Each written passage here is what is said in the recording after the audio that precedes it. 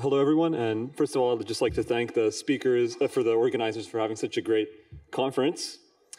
So in this talk, I'll present Pigeons, which is a new package that we are developing for distributed sampling from complex distributions. And it enables users to leverage distributed computation, use up to thousands of MPI communicating machines. I'll also describe some of our lessons learned on achieving what we call strong parallelism invariance. And so I'll describe that in detail and some lessons that might be of interest to the general Julia developer.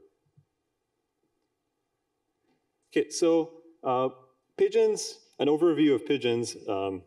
It is a Julia package for estimating high-dimensional integrals using sampling. And for instance, Paul Tita, who is here in the audience today, has been using the underlying algorithm in Pigeons called parallel tempering to use it to image black holes. Well, why is this, for example, imaging black holes, you can obtain a probability distribution on a set of images. Turns out that distribution is very high dimensional and has a complicated structure. And so something like Pigeons can be useful to solve this kind of problem.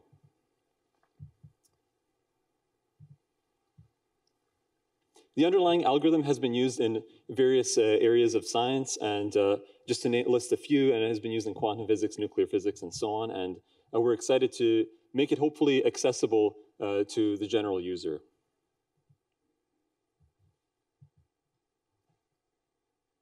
So Pigeons is designed to be easily distributed on up to thousands of MPI communicating machines. And we have seen, for example, an up to 500 times speed up using 1,000 machines. Communication is necessary for this algorithm, so we can't just run this completely independently on the 1,000 machines. They need to communicate with one another. And we also introduced new coding patterns, as I mentioned, to achieve something called strong parallelism invariance, where the output is identical irrespective of how many machines you use and how many threads per machine. So the problem that we're trying to solve, for instance, is you have some distribution, and x is distributed according to this distribution pi, and you want to estimate the mean of some function, say f of x. And this can be expressed as some kind of integral f of x times pi of x dx, or it can be a sum and so on. And more generally, we handle Lebesgue integrals. And Pigeons allows you to estimate these kinds of integrals and expectations. And it's based on a Monte Carlo algorithm where you obtain samples from this distribution and then you use those samples to estimate these quantities. It turns out that it's actually very easy to use Pigeons. So in the Julia package, you can simply call the Pigeons function, and first of all, you specify what your target distribution is. So in this case, our target is coming from Turing.jl model. So it's very easy. You simply write a Turing model, and then you can wrap it around this Turing log potential. We allow to interface with various probabilistic programming languages, such as Turing models, Stan models. If you're a Bayesian, Bayesians often use something called Stan. And custom probability densities, you can also just write your own function, say this is my density of the probability distribution. And also Comrade JL models, which are used for black hole imaging. And then there are also various other arguments that you can supply, such as the random seed and number of samples that you want to obtain. And I mentioned that it is easy to use Pigeons with MPI communicating machines, so you can also just have an extra argument that says on equals MPI and how many MPI MPI communicating machines and number of threads per machine. And again, the output is actually identical no matter how many machines you use and threads per machine. So I keep mentioning this kind of strong parallelism invariance, and it is useful because for the purposes of reproducibility and also for debugging. So you can use Pigeons on one machine with one or several threads per machine, or several machines with one or several threads per machine. So we guarantee this identical output and not just a kind of distributional equality or expected value, equality and expected value. The output is actually identical. And I'll highlight two things that might be of interest to the general Julia developer, not just people who are interested in sampling. One is that floating point arithmetic is not in general associative, and also the use of the threads macro in Julia. So these are the first one in particular, floating point arithmetic, might be overlooked if you're first trying to implement something that satisfies this strong parallelism invariance. So adding x and then y and z is not the same as x and y and then z. And this has implications for distributed reduction. So whether, for example, suppose you try to sum floating point numbers, say 1 through 8, on 8 machines versus 2 machines. You can imagine going with one floating point number per machine, just as like a very simple example. You're just adding numbers. But the order of operations that might happen is you have machines 1 and 2 communicate, you get 3. And machines 3 and 4 communicate, you get 7, and so on. You proceed up this tree and you get the answer 36. And the order of operations is indicated by that mathematical expression. But if you have 2 machines, machine 1 might sum 1 through 4 in its own order, and machine 2 will sum 5 through 8 in its own order, and then you get another answer. Again, it should be 36, right? But these answers might not be identical. And especially if you're doing something more complicated than addition, then the order actually matters in how you're doing these operations. So our solution is to do something different where we have each value that we need to perform an operation on to be a separate leaf node in this reduction tree, and then we assign the machines to the nodes of that tree to make sure that the operations occur in exactly the same order. So here, this is the same figure as before on the left side, but we're just using colors to indicate different machines. But now if we have 2 machines, so 2 colors, blue and red, we're doing the same order of operations, even though we just have 2 machines. And now the blue machine essentially is basically communicating with itself as if there were 8 machines present. So we have the same order of operations happening.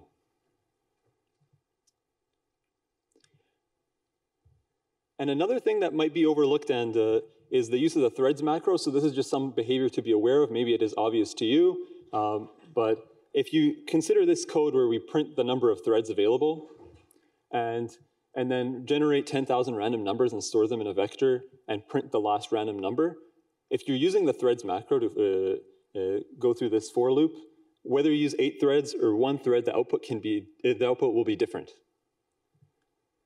And so to kind of solve this problem specifically in our package, we created a new package on the side, splittable randoms.jl, and it's a translation of the Java version of that, where you can create a master RNG and then split that to allow for pseudo-independent random number streams. And this can be useful for various applications. And in the call to rand, then you just specify the split RNG. And the output is the same no matter how many threads you use. So yeah, thank you for listening to this talk. And if you're interested, please visit our GitHub repository and hopefully forthcoming JCon paper, as well as if you're interested in distributed sampling or sampling algorithms in general, you think Pigeons might be useful to you, please give us a star. It means a lot. And we're small enough now that we can actually take into consideration like any features that you want to see. So feel free to talk to me or email me if there's something that you want to see Pigeons being capable of doing. Thank you very much.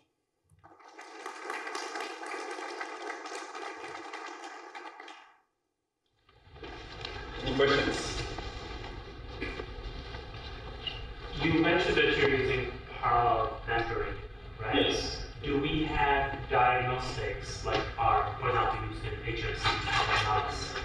Do we have anything to know that I'm actually looking at?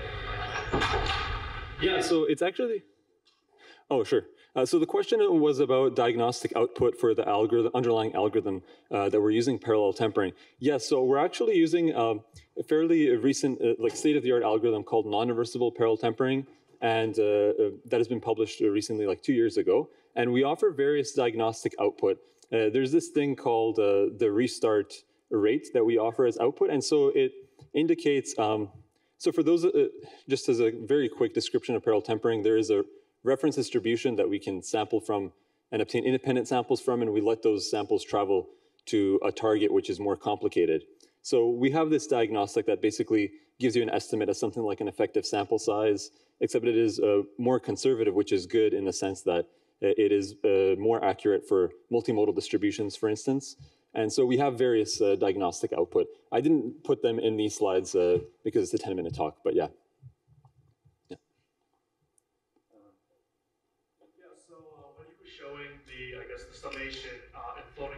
values across when doing distributed workloads.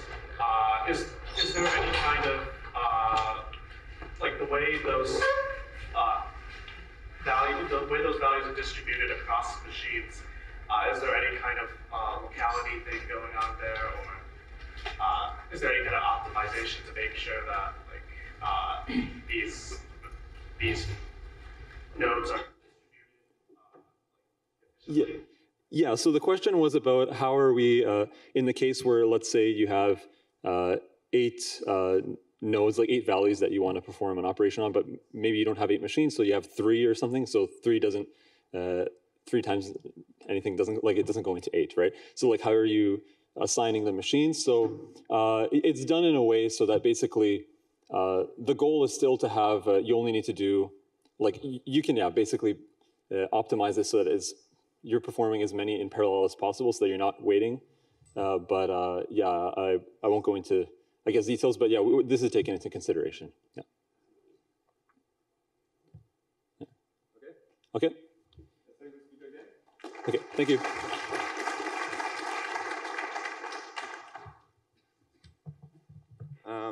We now have José Storopoli with his talk, Writing a Julia Data Science Book Like a Software Engineer.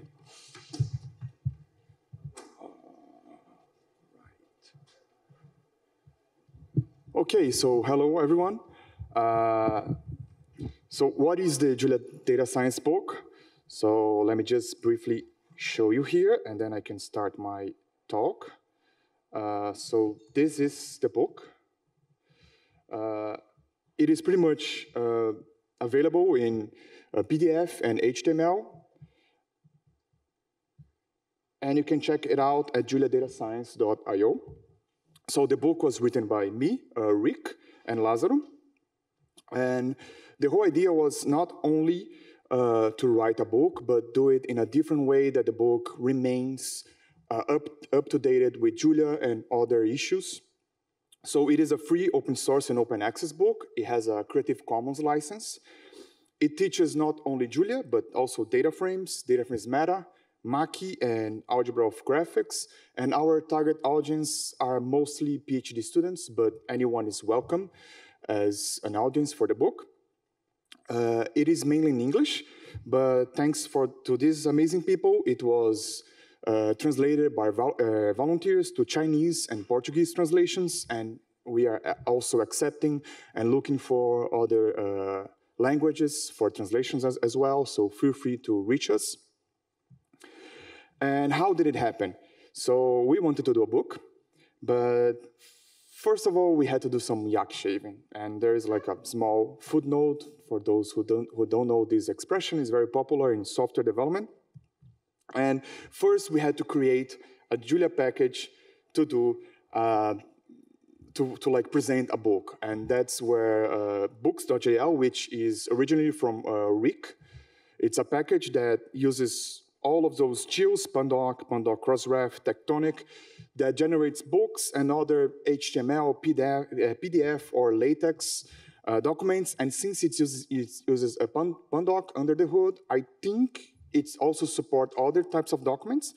And what it does the proper embeddings of a lot of things like data frames as tables, HTML tables or LaTeX tables, and plots as very good plots in either HTML or PDF format. So we had not only to develop this, Rick did mostly of the heavy lifting. I was also finding bugs and annoying him all the time. So once we had books.jl that was ready to do this, we wanted the book to be built, to build itself in a CI/CD pipeline. And the book, it automatically builds itself and deploys both the HTML and the PDF versions to the Julia Data Science website and also to the GitHub repo as artifacts. This is also programmed to run chronologically, so we know if data frame is 1.7 breaks something, we know that we can fix this so the books remains up to date. We had some challenges with Maki because it's a non-display runner in GitHub, but Maki documentations have good examples how to circumvent that. And also we had some challenges with integrating this with the Chinese and Portuguese translations because all of those need to be in the same CI/CD pipeline. The good thing is that the content was created and it's being edited as PR. So all of the discussions, all of the ways that we are presenting new concepts to users, it's pretty much like an ongoing discussions between the co-authors, but also the community. So you are all invited to participate, open issues, or discuss in the PRs, and also contributed. We have not only us three doing the authoring, but we had some contributions for other people. So this is really nice. All of the PRs, you can pretty much go in the history backlog and see what were the decisions that we took and why we took those decisions. So it's open, it's transparent. We also use, I mainly use the project management tools in GitHub to track our status. So for the first edition, for the second edition, and we are still kind of using this. So it's a nice tool. You can check also in GitHub how to do this. And that's it. Please check us out at juliadatascience.io. Share the book, it's free. Both the HTML and PDF versions. And if you find something, a typo or something that you think needs more polishing, feel free to either open an issue or a PR. Thank you. And questions?